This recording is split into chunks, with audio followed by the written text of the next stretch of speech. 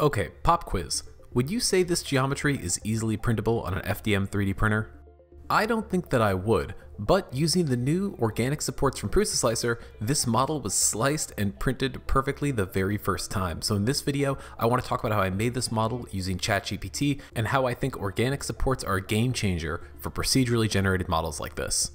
I've been seeing a lot of posts of people printing using organic supports, and to be honest, I haven't used them in a couple years, and after watching Uncle Jesse's video where he showed off some pretty impressive prints using organic supports, I decided it was time to revisit the topic. I downloaded the latest alpha build of PrusaSlicer, and sure enough, the organic supports show up right on the splash screen, so it's pretty clear that they're excited about this. The feature works just as well as you would expect, so when you're generating supports, just select organic and you get these very thin organic structures that use less material and take less time to print. In my last video, I was exploring using ChatGPT to directly make 3D models for 3D printing, but I wanted to take it one step further, so I thought, how can I use ChatGPT to generate geometry designed to test organic supports?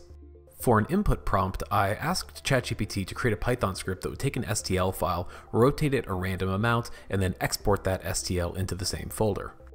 I've found that ChatGPT works best when you add complexity incrementally.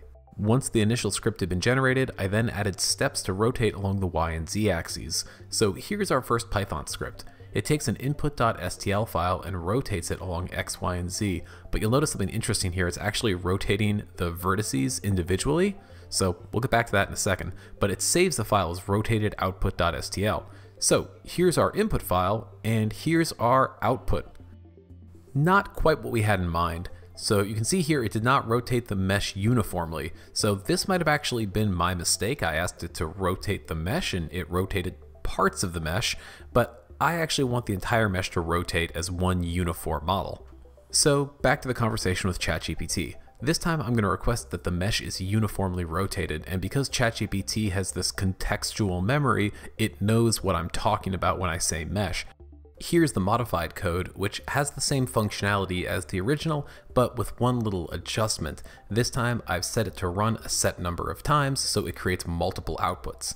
So here we have the code in Python, and you'll see in the folder I have my input.stl as well as the Python script. When I run the Python script, what you'll notice happens is it generates 3 outputs, and that's because I've asked for 3 iterations to be ran. So here we get 1, 2, and 3, and if we look at each individual STL file, you'll see they've been rotated randomly.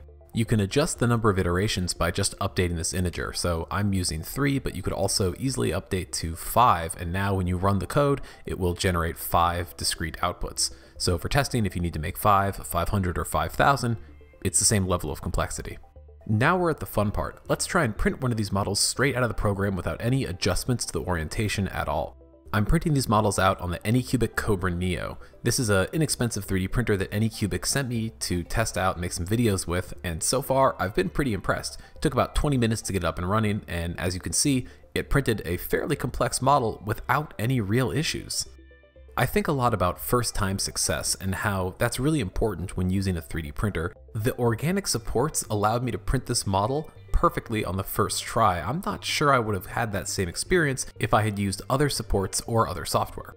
We know the organic supports can handle one of these rotated models, but what would happen if I took all 3 of them and merged them into a single model?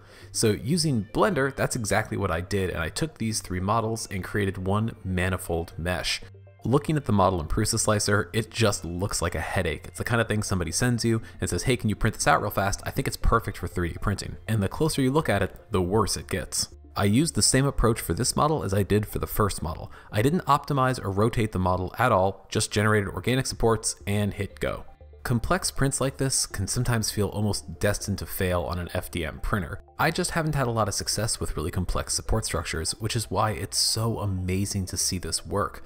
The Cobra Neo isn't a particularly expensive 3D printer. You can buy it on Amazon for about $240, and this output is honestly, it's really just blowing my mind.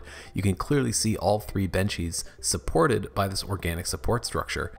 I'm definitely impressed with the PrusaSlicer organic supports and plan on using them for more FDM projects in the future.